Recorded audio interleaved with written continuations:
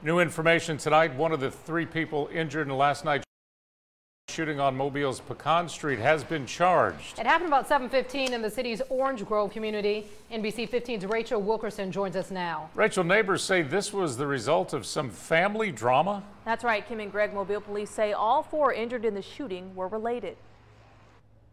They say it was like a family dispute. This neighbor, who does not want to be identified, says Maurice, also known as Pee Wee, was inside his home here when a man pulled up, went in and started shooting.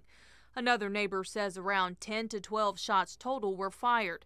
He says everyone in the house took off running. He heard cries for help, went outside, and saw the chaos unfold.